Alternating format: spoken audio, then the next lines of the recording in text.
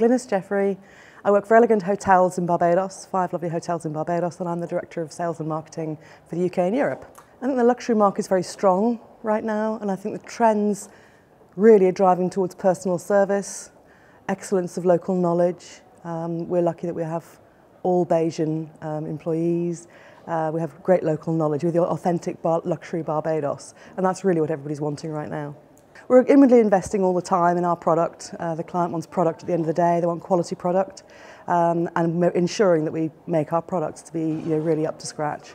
The key challenges are the world for us.